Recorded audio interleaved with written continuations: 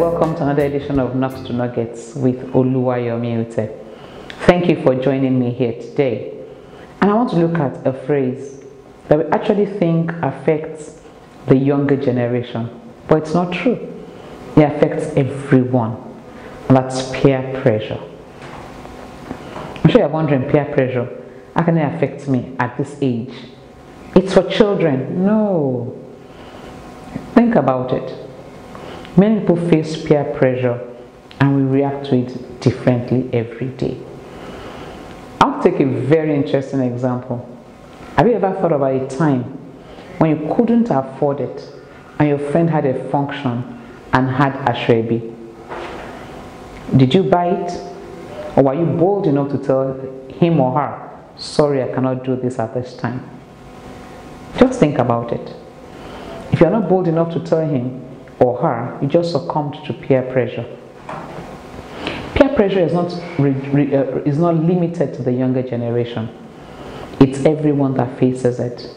But what you do at that time when you are confronted is what matters. How do you handle peer pressure? The first thing is to like yourself. Don't let your acceptance of yourself depend on somebody's approval of you. Love you for you. Look in the mirror and tell yourself, I'm God's creation and I love me. Love yourself.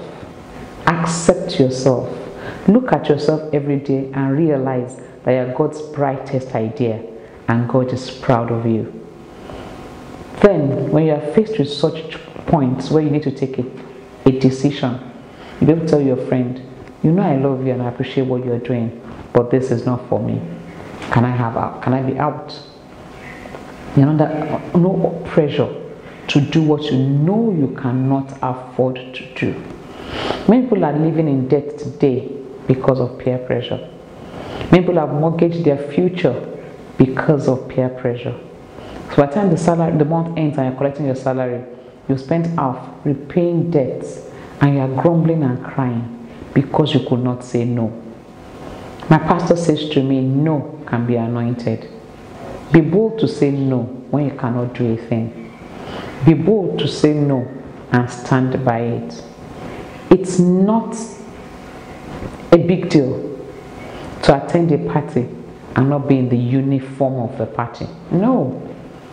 Dress and accept yourself the way you are and go there with your head raised up and flow with everybody. If you don't condemn yourself, nobody can condemn you. So say no to peer pressure today. Mothers, fathers, say no to peer pressure and also help your children to say no to peer pressure. Share your fears with them. Share your failures with them. Share the times you were afraid to say no and how you stood and said the no. When you share your experiences with them, they will identify with it, and when they are faced with that option too, they'll be bold to say no. Peer pressure is not only about younger people, it affects everybody. So learn to love yourself. Learn to say no to peer pressure. Learn to stand your ground. And don't forget, share this channel with a friend. Subscribe to this channel. Click like and click the notification button, that whenever I come up with another video, you'll be the first to know. And don't forget, together we win.